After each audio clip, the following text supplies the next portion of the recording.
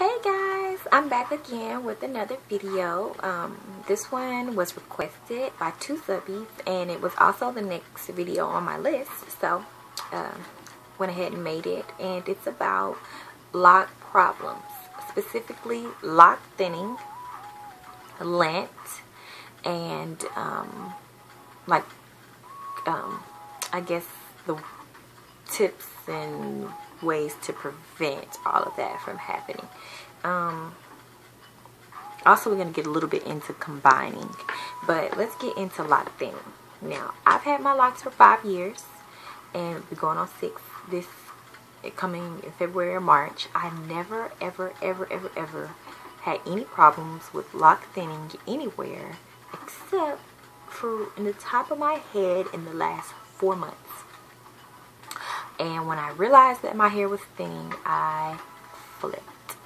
I mean, I freaked out. I really did. And I'm usually so like, oh, it's just hair, it'll grow back. But it's like, no, because when I saw my hair thinning and I felt it, I just lost it for a minute, you know. So I don't know. My thinning, I'm 100% sure, was due to stress related. I say this because I've never had a problem with lock thinning anywhere in my hair in 5 years.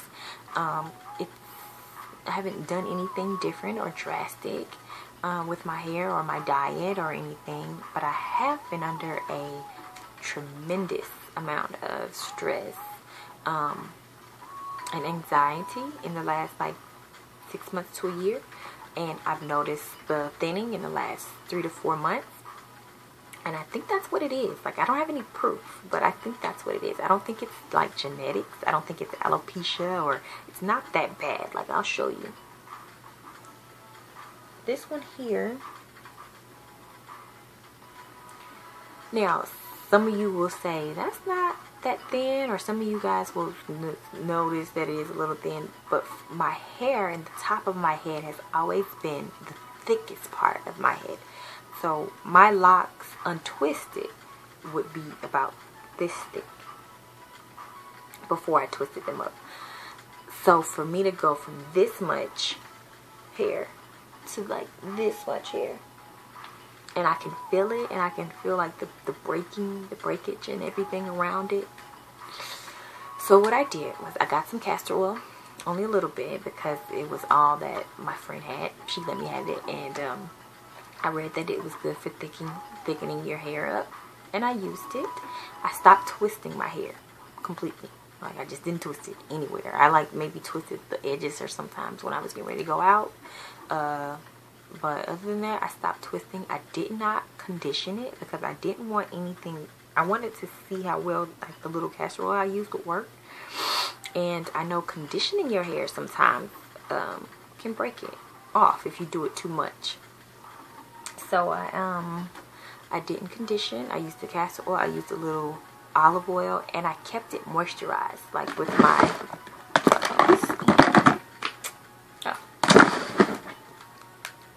Talia Waji. Remember I was talking about her? I love these products.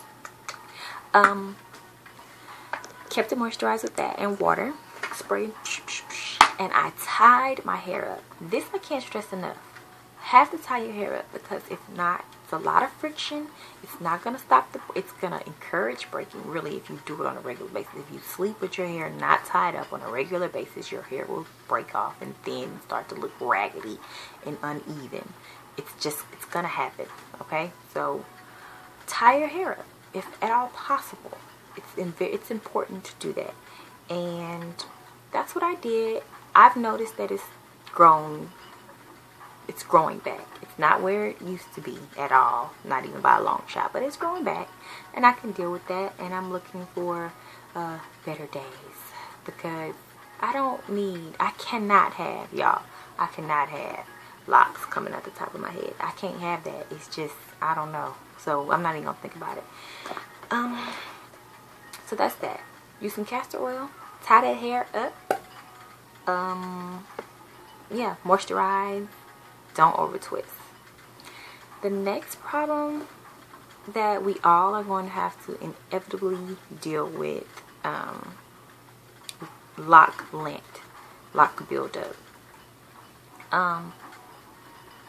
This is almost, you can't prevent it from happening. You can lessen the amount of lint that gets into your hair, definitely, but you cannot prevent it. So don't even try. You'll end up probably breaking your hair out trying to keep lint from getting in your hair. What I would suggest, what I do not dry my hair with white towels. Like, I would use a black t-shirt before I use a white fluffy towel, because lint is going to get in there and it's going to get lodged in, and once that happens, it's like, I mean, I have lint in my hair now. Sometimes I don't know, I can't, it's in here somewhere. I don't feel like looking for any, but it's in there. I don't even try to pick it out now. I'm just like, whatever. The lint itself is not going to cause your locks to break. If anything, it'll probably keep them babies tight, held together. But if you try to pick the lint out, it's unsightly. It's not aesthetically pleasing to the eyes. It looks like your hair is dirty even when it may not be. So what I would suggest is sleeping on a dark colored pillow, tying your hair up at night, drying with a darker towel. And if you can't get the lint out, if you can't get the lint out of your hair, this is what I would suggest.